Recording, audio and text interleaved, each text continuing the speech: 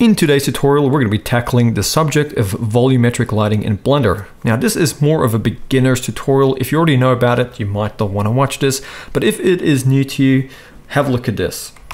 Here you can see is that same scene with volumetric lighting. This is going to add a fantastic flair, a much more artistic vision to your artwork. Now, the thing is, you're not always going to be using volumetric lighting. There are going to be specific instances, like for example here where we have a light coming down from a hole in a cave, what we're trying to make. It's definitely fit for purpose here and it makes it look fantastic. So I'm going to go step by step. We're going to set up a scene.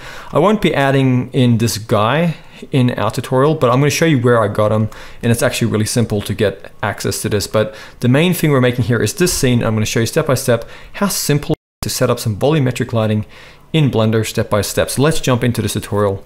We'll get to the tutorial in just a split second. I almost forgot, this is my second channel, Pixo Creative, where I do step-by-step drawing tutorials. It's in the description below. I'm going to put a link there. Check it out. If you guys want to watch some of the content or subscribe, I'd really appreciate it if you've been following some of my other stuff. So I'm just going to jump back into the tutorial. Let's get started. So I've got a new scene open up in Blender, and what I'm going to do, I'm going to select all of the default objects and I'm just going to press delete to get rid of them. We're going to start by going Shift A. Under our mesh options, we're going to add in a plane. We're going to tab into edit mode with all of this topology active. We're going to go S8 and press enter. So we scale it up 8 times. And if you're wondering why we did that in edit mode, it's so we don't affect the scaling, because when we scale in object mode, we have to always apply the scale for certain things and then it just wastes time. So that's where I'm going to be doing that.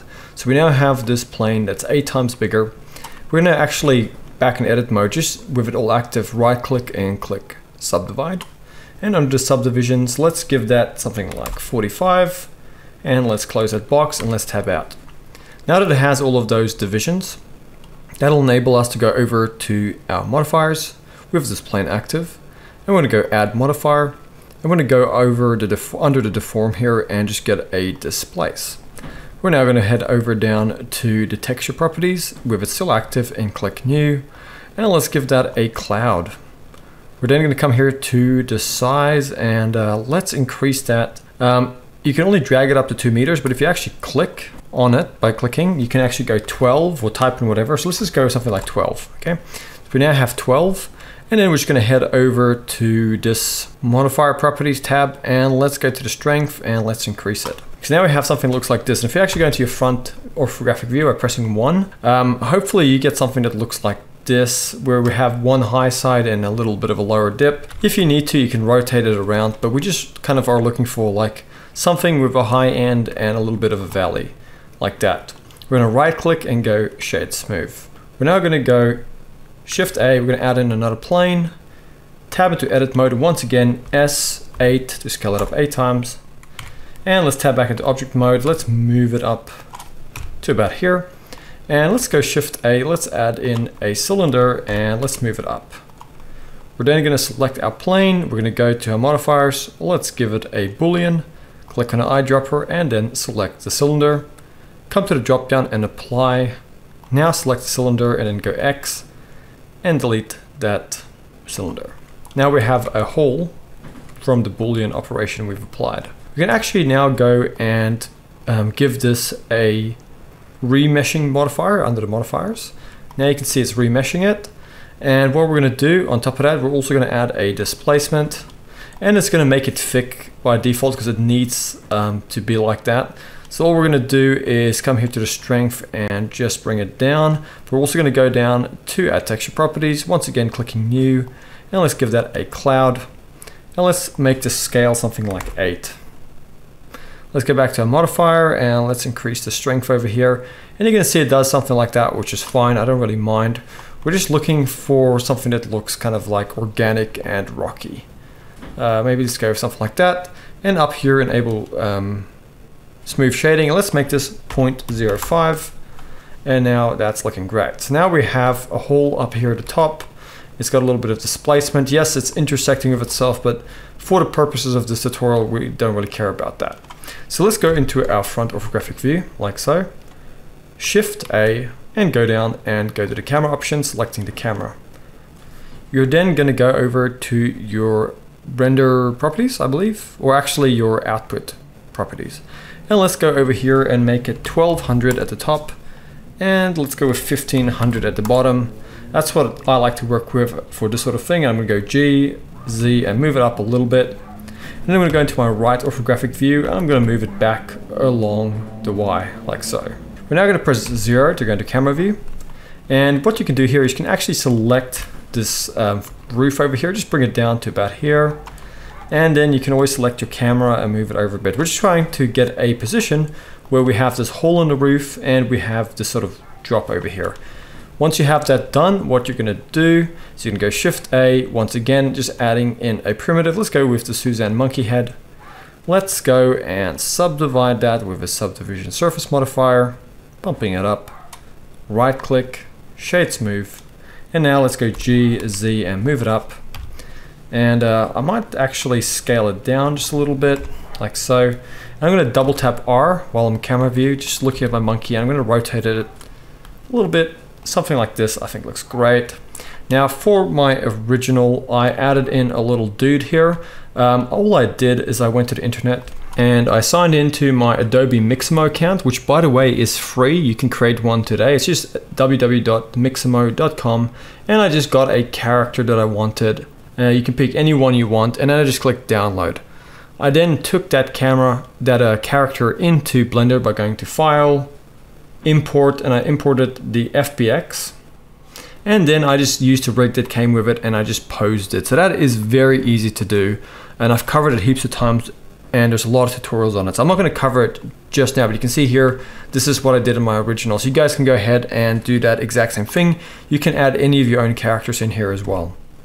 The main idea here is just to have something cool to look at. We're then going to go Control B while we're in camera view. We're just going to drag a box over the camera, and that's just going to limit our rendering when we're in cycles to our camera, and that's just going to increase our performance a bit. We're then going to go over to our render settings. We're then going to change it to cycles. If you have a GPU, I'd recommend you enable that. And let's go over to our render samples. Let's go with something a little bit higher than usual because we are dealing with volumetric, so it's quite noisy. And I find using the denoiser kind of makes it look a bit washed out. So we're just going to go with something like 500 and turn off the denoising. And now that we have all of that set up, just go ahead and save somewhere on your computer. And now what we're going to do is we're going to press Z and we're going to go rendered. And at this point, we're going to go to our world settings, and let's just make it really dark by making it all the way down to black. We're going to go Shift A, we're just going to add in a area light. And let's go G, Z, and move it up till it's on top of the hole. And let's go to our light settings. Let's give it a strength of 1200, or maybe even 800. Let's just try 800. And let's make it blue. You can make whatever color you want. And I'm going to move it up higher to about here, and maybe even rotate it a bit. So now what you can see here is we have this kind of sharp, ugly light. There's nothing about this that actually looks too good. Let's just also quickly grab the floor here. Let's just go over to our shading workspace. Let's go into our camera view. Let's just go Z and then go rendered. And let's click on new over here. Shift A, search, and let's just get a noise texture. Plug the color into the base color here. Shift A, search, get a color ramp, place it on this cable, and let's drag these two values together. Let's actually feed that into a bump. So we're going to Shift A, search, and get a bump. Let's take that color and plug it into the height, and let's take that normal and plug it into the normal of the principled. And then disconnect it over here from the color, and let's just make this dark, kind of like a brownish kind of color. And what I'm going to also do is I might go to my world and just make it kind of like almost grayish, but not fully black. So more something that looks like this. And also under our scale here for the noise, let's just drag that up. And now you can see that coming through a little bit better. Let's drag that strength down. And let's just bring that roughness down as well, just so we have a little bit of texture here. But as you can see, all of this is looking pretty terrible at this point. This is also select our roof and just give it that new material we created. And now we have some texture coming through, but this is purely just to demonstrate volumetric. So what we're going to do, we're going to make this look a lot better by going Shift A. We're going to add in a cube as our volume object. We're going to scale it up. And then we're going to go S, Shift, Z, and that's just going to scale it on the X and Y like so. We're going to make this about the same size as what we're seeing here, something like this, maybe a bit flatter. And then what we're going to do is we're going to go and give it a new material. And let's actually come over here to our material properties, and under our surface here, let's just go and make that a volume by pressing V over here. And there we have a volume principled volume plugged into it. But we just want to make sure that this volume is actually going to the volume of the material output. And now if we go into a camera view and you press Z and you go rendered, you're going to notice that it's a mess. So we're going to come here to the density and make it 0.12 as a start. And we're going to come here to transmission strength and make it 0.1. Or actually, let's just take it all the way down to 0. So take the emission strength all the way down to 0. And let's take this color here and make it a little bit lighter. So now we have the volumetric light coming through. And you can already see what a difference this makes. So let's come to our world environment. Let's make it a little bit darker, like so. And at this point, what we're going to do, we're going to grab our light over here. And also, if you actually want to see through this box in your solid view, you can just select the volume box, go over to your object properties and go under to the viewport display, and under display as, just make it wire. So now you can actually see through it while you're working. But the idea here now is to grab this light, and at this point you can duplicate it, you can rotate it, and you can try different kind of angles here, but you kind of get the overall idea here. Just by doing that, we've really made this scene look a lot better.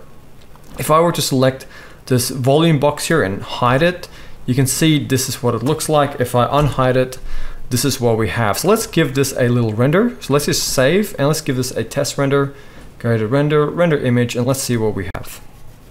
And here you can see is the final result. Now, like I said, this was not about so much making a scene, even though we made one. It's more about demonstrating the point of how effective volumetric lighting is. Obviously, the posing here and the way things are positioned and even the materials are kind of lacking, but it's more just to demonstrate the point of volumetric lighting.